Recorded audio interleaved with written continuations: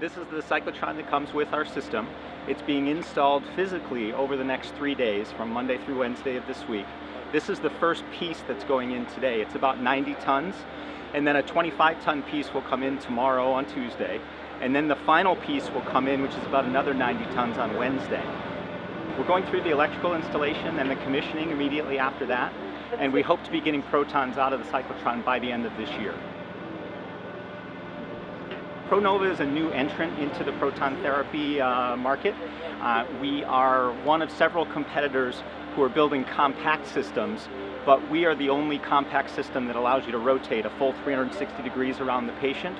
And what that allows is therapies to be able to be administered with less repositioning of the patient and less imaging of the patient to ensure that they're in the right place, which effectively means less radiation exposure because you're not having to re-image them multiple times.